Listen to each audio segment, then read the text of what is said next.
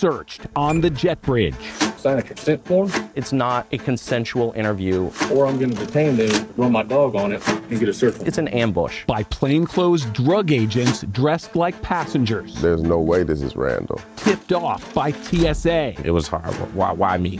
Not for drugs, but money. See cash, seize cash. How many innocent people do you have to search before you find what you're looking for? I've got nothing to say to you. They don't want word about this getting out. Why are agents searching black men more than any others? We take that question to the nation's capital. These people are not arrested. The money is arrested. Where we find a surprising alliance across the aisle. I think it was rotten to the core. Racial profiling. Off the backs of innocent citizens. Trying to stop the government from taking money from innocent passengers in plain sight. I'm Chief Investigator Brendan Keefe. They're standing right next to you at the airport gate, but you've probably never noticed the plainclothes drug agents who stake out the boarding door. They don't find a lot of drugs in these jet bridge searches, but they do find a lot of money. And we found them. Hiding in plain sight at the busiest airport in the world. Drug agents walk the concourses, blending in by dressing just like passengers. This is a DEA task force officer scanning passengers boarding a flight for Los Angeles. There's another. How do we know who they are? Because we use the same tactics to investigate them after several passengers said they were targeted for warrantless searches at the gate or on the jet bridge. I'm a random search, guys. So he says. So those white folks? And I'm the random search. Hollywood actor John Ellie was stopped by Clayton County officers while boarding a flight to L.A. Were you here in Atlanta? Yep. How long were you here? Doesn't matter. Why are you asking me all these silly questions? Check my bag, do what you gotta do, so I can get out of here, please. The narcotics officers didn't find anything, but kept asking questions of the Emmy-winning actor. When did you purchase your ticket? Don't worry about it, man. Just what's it called? Check my bag so I can get out of here, please. All right, this bag's good. Thank you. That whole thing is just so humiliating. Like, who thinks this is a proper way to treat anyone? Tabari Sturdivant is an Atlanta-based film director who was also flying to L.A. when agents stopped him at the departure gate. All my life, I pride myself on being an upstanding citizen, and you still do this to me. I'm clean, like I'll comply, but like, why me? Drug agents searched Tabari's bags in the boarding area in front of other passengers, some recording on their phones. I'm thinking more about, making this plane than I'm even thinking about my rights at this point. Is that part of their strategy, you think? I think it's 100%. Records show that DEA and local police rarely find any drugs or make arrests during what they call cold consent searches at the gate. I see the finish line to get on the plane. Everybody knows that feeling of getting, right at the door or getting on the jetway when you get blindsided. I'm like, man, I got to get on this flight. And they were like, if you let us do our job, I'll make sure you get on your flight. So I'm like, do what you got to do. They didn't find anything suspicious in Tabari's bag. So what were they looking for? He just is like, are you high? Have you smoked? Do you have any drugs in this bag? Do you have any money?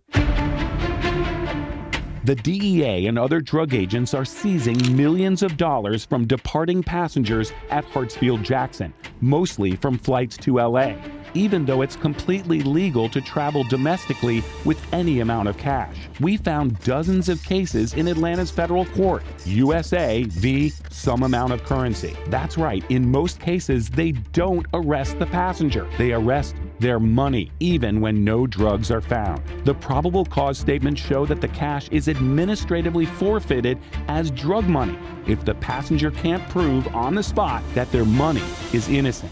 You're either going to sign a consent form saying that you're allowing us to search them, Okay. or I'm going to detain them, run my dog on it, and get a search warrant. Feel free to search the bag, sir. Are you willing to sign a consent form? Yes, I will sign a consent form. Feel free to search my bags. In this 2015 Department of Justice report, the Office of Inspector General told the DEA it should stop using a troubling technique, causing passengers to believe a voluntary search is a mandatory TSA secondary inspection. 8 years later, we found DEA agents at Atlanta's airport using similar methods. We're no different than TSA, man. People just like give us a little more hard time than they He just approached me and he asked me for my ID. He didn't state who he was. He just asked me for ID. And I thought he was a Delta agent. He had airport credentials on. And so I gave it to him immediately. I thought this was how I was going to get on the plane or something. I don't know. The drug agents may be in plain clothes, but they're not undercover. This is Sergeant David Fikes. He and his canine Bane are still all over the Brookhaven Police Facebook page. Since Fikes was assigned to the DEA task force at the airport last year, records show he's been involved in seizing more than $1 million in cash. His police department has received a 9% cut of that money, more than $100,000, even though Brookhaven PD is nowhere near the airport. If we have the ability to walk up to, say, Officer Fikes or to any one of these agents in the airport, what would you like us to ask them? How would you feel if somebody did this to you? How would you feel? We found Fikes and other plainclothes DEA task force officers by going to departure gates for LA flights. They stopped passengers at the boarding door, asking to see their documents before going through their carry-on bags. The searches we watched came up empty. The drug agents cased 3 different gates in Concourse A, blending in with passengers while we observed from a standoff distance. But it didn't take long before the task force officers spotted our phone and camera. Once they sat down, it was time for a cold consent interview of our own. Hey there, I'm with the news. You're Sergeant Fikes, aren't you? I'm with Atlanta News First. Okay.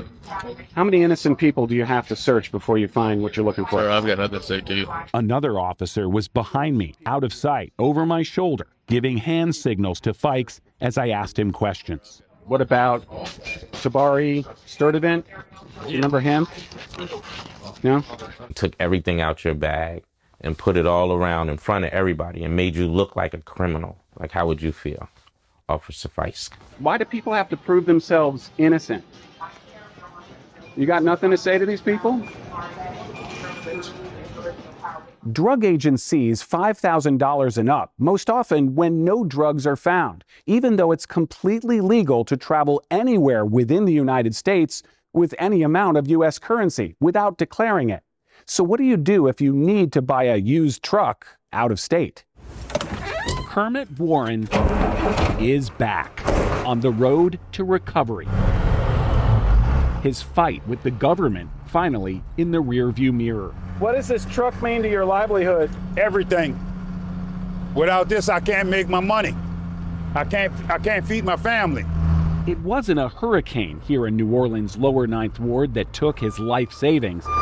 DEA agents seized his $28,000 at the airport in Columbus, Ohio. They said we were notified that you had a lot of cash on you. I said, what is it against the law for me to travel with cash?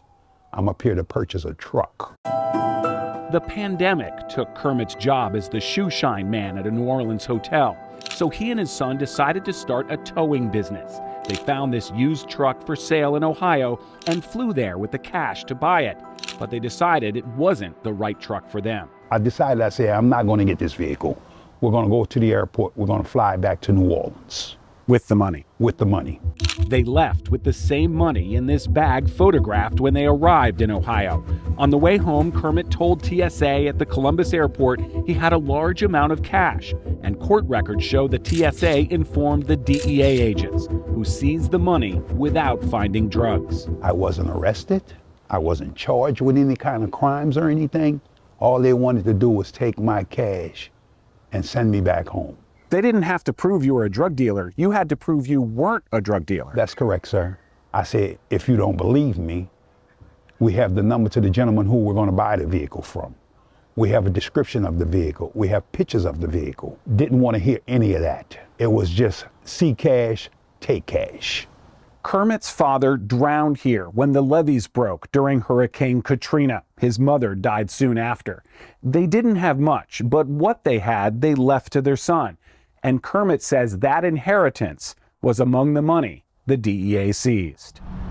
Most of it was my life savings. I would take $100 per week and put on the side for like 25 years. How did Kermit eventually pay for a tow truck? He filed a claim for his own money in federal court. Drug dealers don't try to get their money back from the police. They say, well, this is the cost of doing business, right? That's correct. I would have chalked it up and said, that's just a part of that lifestyle. But I work hard for my money. Everything I have is from blood, sweat, and tears.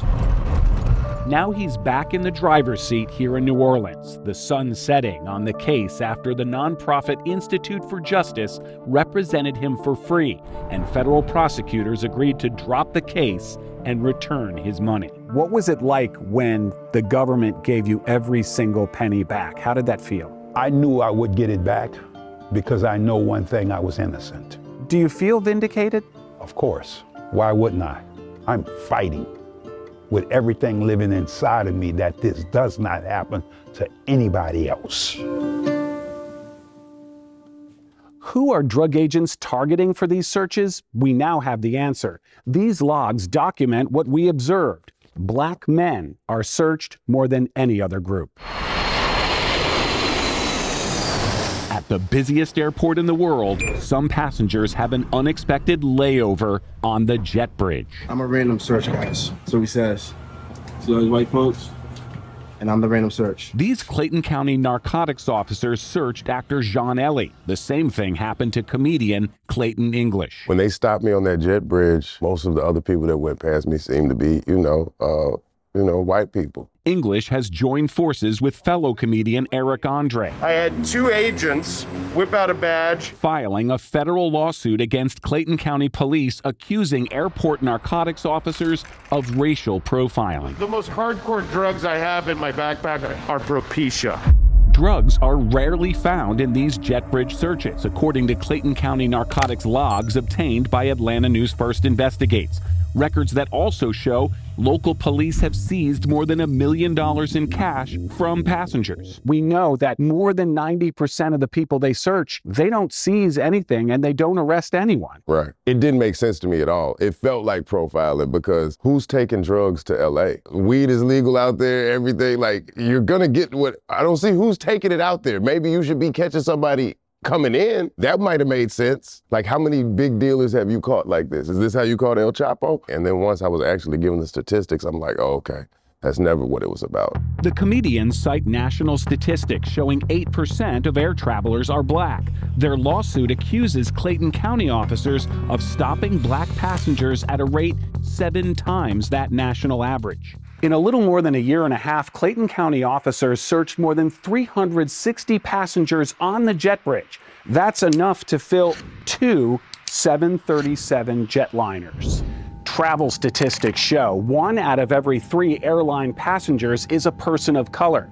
But according to Clayton County logs, their officers searched passengers of color at double that rate. Black passengers overall made up the majority of those searched, 54%. And black men were by far the largest group. 46% of passengers stopped on the jet bridge.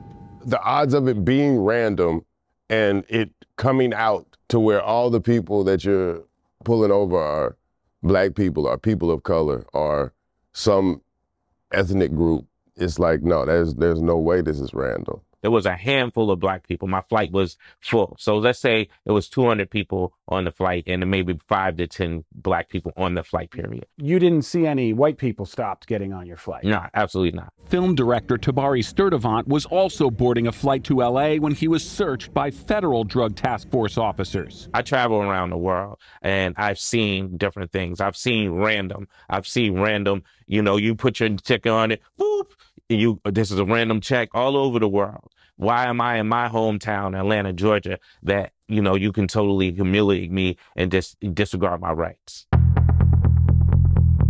Atlanta News First Investigates tracked the plainclothes task force officers through the airport. Records show the federal agents described the searches as random, consensual encounters. But the same records detail how they selected specific passengers. Observed a man who appeared nervous. Why you? Why did they pick you? I had a black hoodie on. I had an expensive duffel bag around my back. I had some expensive shoes on. That's not a crime. It's not a crime. But designer bags show up repeatedly in the federal forfeiture filings and DEA evidence photographs. Brown Gucci bag, black Louis Vuitton backpack. They're saying Atlanta to Los Angeles is a drug trafficking route. Right. But it's also a route for entertainment. Black man with a designer bag flying to LA might be in the film industry, not the drug industry. Right. The only reason I can think is because they look like they're not supposed to have something that nice. Or you think that this person shouldn't be able to afford this item based off their skin color. This is the form DEA agents were required to fill out 20 years ago, showing the race and ethnicity of passengers they searched. But the Department of Justice Inspector General discovered the DEA has not collected any such data regarding cold consent encounters since 2003, in part because there were too many in a day. The IG report said the Department of Justice noted cold consent encounters are more often associated with racial profiling. Okay, wait a minute. I'm not even allowed to get on a plane to go do work without being, profiled. The Clayton County search logs are heavily redacted, but Atlanta News First Investigates was able to see behind the redactions, showing the local officers received training from the DEA task force in a 3-day federal program called Operation Jetway. We got those records from attorneys for the two comedians, but when we asked for the same exact records directly from Clayton County, the section about officers getting federal training wasn't redacted, it was completely missing. You're taking people's money based off an assumption, not facts, not evidence, and it's really not much recourse for the people. So yeah, something definitely needs to be done. This is movie prop money, the equivalent of hundreds of thousands of dollars. I traveled legally with this simulated money in my carry-on bag through TSA 7 times in multiple cities, and I was never stopped or questioned. Others weren't so lucky. TSA has one mandate, securing air travel. But screeners are looking for more than just weapons or explosives. They're also looking for money. TSA Rule 100.4 tells screeners to alert police when they spot large amounts of currency concealed within someone's bag, even though traveling with large amounts of currency is not illegal. The cash that appeared to be hidden.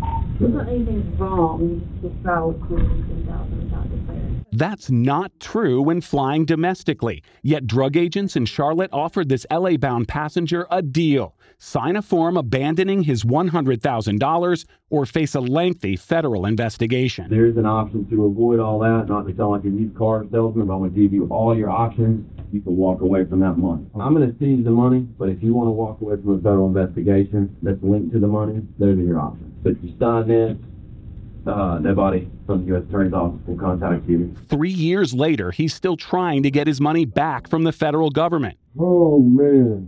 Court records show Clayton County narcotics officers use similar disclaimer of ownership forms at Atlanta's airport. Any check bags? Clayton County officers found neither drugs nor money in 93% of these jet bridge searches, according to our review of more than a year of Drug Task Force logs. But they were still able to seize more than $1 million cash for reasons such as the money was concealed within clothing or it smelled like marijuana. Just flying to California can be suspicious. The passenger was flying from Atlanta, a known drug hub city, to San Francisco, a known drug source city. Civil forfeiture is actually easier than criminal forfeiture. Dan Albin and the Institute for Justice have successfully sued the DEA and other agencies to get passengers' money back. Perversely, it's actually easier to forfeit someone's property from an innocent person who is not charged or convicted of a crime than it is from a criminal defendant who actually is convicted of a crime. In nearly all airport cash seizures we've reviewed, no drugs were found and the passengers were not arrested or charged with a crime. In the vast majority of these cases, they just take the money. They don't take custody of the person. They, in effect, arrest the money instead of the person. That's absolutely right, especially in airport interdictions. It's almost always someone's cash is seized, but they're allowed to continue traveling to board their flight. On location during this interview or interrogation, you are effectively required to prove that your money isn't from drugs in order for them not to take it right there on the scene. The way that law enforcement conducts interdiction, the burden is on the person to prove that they're innocent and that their cash is not involved in any criminal activity. You're either going to sign a consent form saying that you're allowing us to search them, Okay. or I'm going to detain them, run my dog on it, and get a search warrant. Feel free to search the bag, sir. It's not a consensual interview in those circumstances. It's an ambush. Atlanta News First Investigates found plainclothes DEA task force officers picking out passengers and searching bags at Hartsfield-Jackson gates, including this canine handler from Brookhaven Police. How many innocent people do you have to search before you find what you're looking for? Sir, I've got nothing to say to you. So we went straight to the top, Drug Enforcement Administration headquarters here in Northern Virginia. We gave the agency days advance notice that we wanted to sit down for an interview. But after we arrived in the nation's capital, the DEA said it didn't have time to answer our questions about the airport searches. They don't want word about this getting out. They don't want the public to know about what they're doing. They want to be able to continue seizing money from innocent people that they never charge with a crime so that they can keep that money and put it back into their slush funds that they can then spend on any activities they want, including generating even more revenue for DOJ, DEA, and these other agencies. How much revenue? $1.3 billion.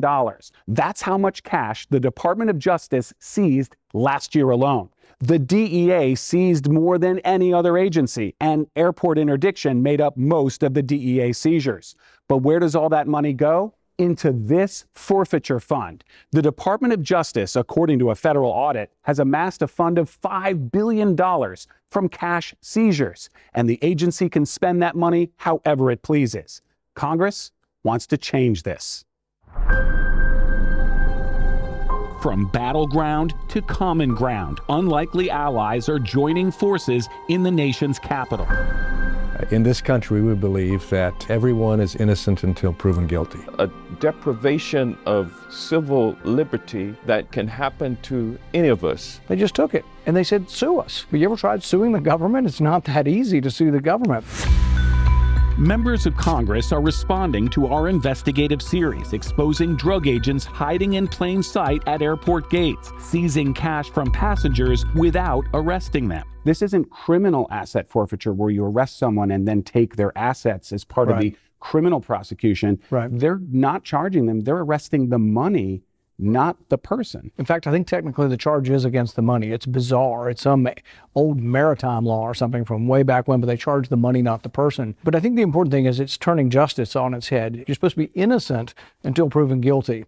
Not, oh, you're guilty, give me your stuff, and then you can have it back if you prove you didn't get it through ill-gotten gains. And that's not the way our country's supposed to work. Here, in a divided United States Capitol, this issue is bringing both Republicans and Democrats together.